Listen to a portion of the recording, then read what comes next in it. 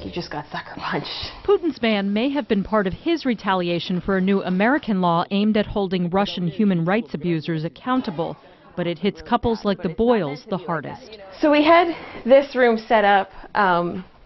We wanted to be prepared for whenever we got the call. It is the latest devastating setback in their 5-year quest to become parents. Tried for about a year on our own, and then we tried for probably another year on oral medications.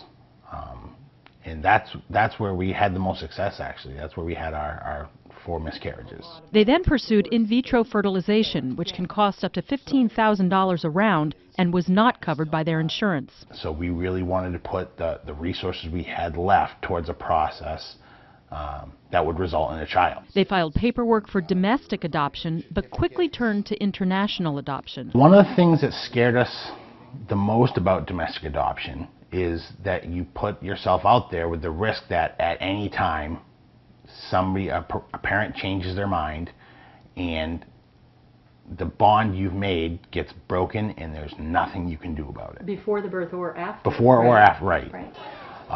With Russia, or really any international adoption, that fear, it was gone, where the children that are in the state-run orphanages, the parental rights are terminated. Once you have an adoption decree and you come home, that is your child and there's nobody that can take it away from you. Now the Boyles feel someone has. Still, they continue to work on preparing a playroom and building up their hopes once again. And yet you still say to yourselves, we're going to be parents someday. Absolutely. Yeah, that's not a question. We will never give up.